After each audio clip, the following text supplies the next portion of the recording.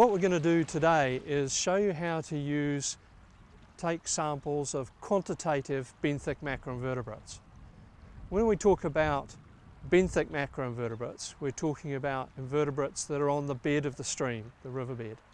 And so the sorts of devices that we want to use to sample those benthic macroinvertebrates, I've got some examples of here, and these are called Serber samples.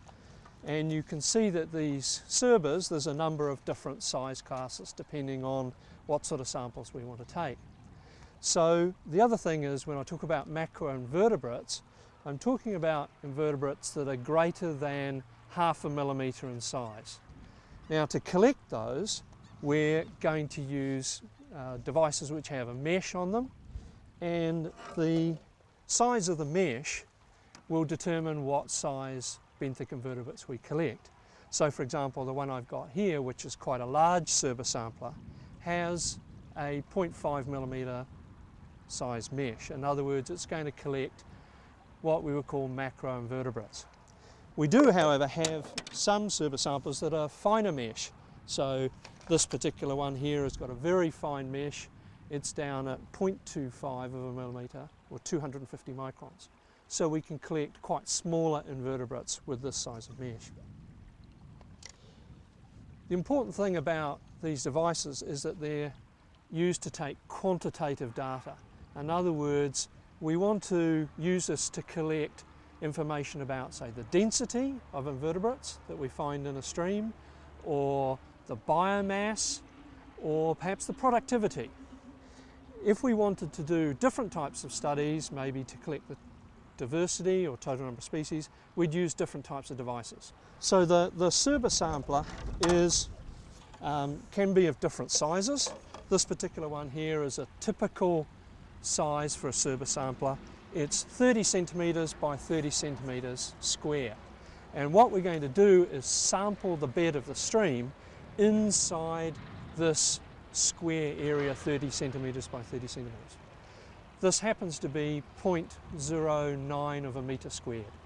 So if we want to work out the density of animals, we know that we're sampling a known set area of the substrate. As you can see here, this one's a somewhat smaller Serber sampler. This is actually 25 centimetres by 25 centimetres, and we have some even smaller ones there. Because we want to collect density data, this also means that we have to collect multiple samples. We have to replicate our samples. So normally we would take a minimum of 3 Serber samples at a site, possibly up to as many as 5. The aim here is to try and collect quantitative information on the densities of benthic invertebrates that are in these streams. Now, when we look at a stream, we can see that there are different velocities, different depths, and different substrate size. So here on the side of the stream, we've got slower water, we've got moderate sized cobbles, and the stream's not very deep. Benthic invertebrate densities are liable to change as we move from the shallower, slower flowing water out into the deeper, faster water. Usually when we're collecting density data, when we're using quantitative information, these Serber samplers, we often want to collect in the middle of the stream. We want to collect in the faster water, either in riffles, we call riffles, or runs. Quite often, benthic invertebrates might be larger in larger substrate. So if we found a boulder out in the middle of the stream in the fast water, often we might target that as one place that we'd take one of our Serber samples, because it's liable to have more animals and larger sort of animals in the faster water. One of the other things that we need to think about here is that as you're going to be collecting multiple samples, it's best to work from downstream to upstream.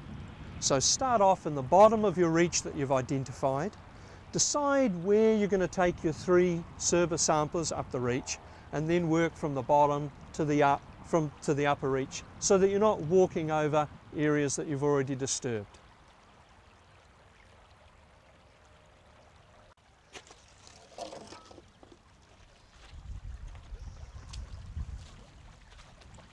So I've selected this area here under this larger stone as the first place I'm going to take a Serber sampler. The thing about this is that you're going to sample inside this rectangular or square area here. And you place it over the substrate you're going to sample and try and lay it fairly firmly down on the stream bed. The net of the Serber sampler is heading downstream, and below here is a pottle that my insects and invertebrates are going to flow into as I take my sample. So what we're emphasising here is sampling inside this particular quadrat area. I generally quite like to use my hand for doing this. The idea is to disturb the substrate and to turn over any rocks and boulders that you've got. And you can see that there's invertebrates on the underside of our boulder here. Give it a good wipe and all of these will then get washed into our net. So the idea is to disturb the area inside the quadrat pretty thoroughly, down to a depth of about 5 to 7 centimetres. So I'm going to just disturb it. Some people use a stick. If you're in an urban stream or an area where there might be bottles or metal or something, then obviously you want to be pretty careful when you're using your hand. But in a stream like this, it's fine me just using my hand to disturb this area. And you can see that everything is getting flushed into the net here. We've finished collecting our sample. Now we want to transfer what's in the net and the pottle into our sample to take back to the laboratory. So we can pull the net out of the water, and you need to give it a little bit of a rinse because some of the invertebrates will actually be stuck on the mesh on the inside of the net. So usually you need to flush it a little bit. The idea is that we're trying to wash most of our invertebrates down into our collection jar down the bottom here. Once you've done that, then we can take our sample back to the bank and then put it in our collection jar, which we're going to take back to our laboratory. I'm just going to unwind this one. This particular pottle, we've actually got a little bit of mesh here to let some water out. And what I've got here is a sample that I'm going to take back to the lab to process. So we'll put this in some sort of container. I've got a plastic container here. And one of the things that's really important here is to make sure that you've labelled your samples. On the top of the lid of this container, I've labelled the site, this is the Ashley River, the date, you might put your name and that sort of thing. And inside, I've got a paper label as well. So this one's pre-printed, but you might use a piece of paper, write in pencil, and put again that site information, any other information you need, date and time and that sort of thing. And so now we can just transfer our sample into the pottle here. And if we're going to take this back to the laboratory to process, we might add ethanol at this stage. You might add 100% ethanol and pour that into the sample to preserve the animals. If you're going to process them within a couple of hours, then you might want to leave them alive, not put any ethanol in there. But if it's likely that you're going to take more than half a day or so to actually get round to processing these samples, then you want to preserve them, put ethanol in there. And that'll keep the animals in pretty good condition for when you come and look at them under a microscope. So although the Serber sampler here is very useful for taking quantitative samples, it does have some disadvantages. So you can see, to start off with, we have to sample inside this quadrat, this known area. And depending on the type of stream you've got, you might have very large substrates, such as this boulder here. And you can see that in fact I can't actually fit the Serber sampler around this particular boulder. So when you've got very large substrate, that makes it very difficult to take a Serber sampler. Similarly, with a device like this, if you try and sample in very fast water, then you might have difficulty actually holding the Serber in place for you to take your sample.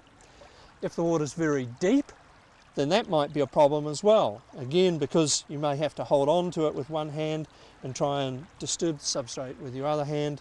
Deep, fast water makes it very, very difficult. The real advantage of it, though, is that we can use this to get pretty accurate quantitative data. One of the big advantages of the Serba sampler is that we can take samples from very discrete habitats. So if I decided that I wanted to take a sample from a relatively small area of quite a uniform depth and velocity and substrate, then I can use the Serba sampler to target that small piece of habitat. If you want to find out more information about how to take samples of benthic invertebrates, then there is a booklet here which describes a range of different protocols that you can use in different habitats.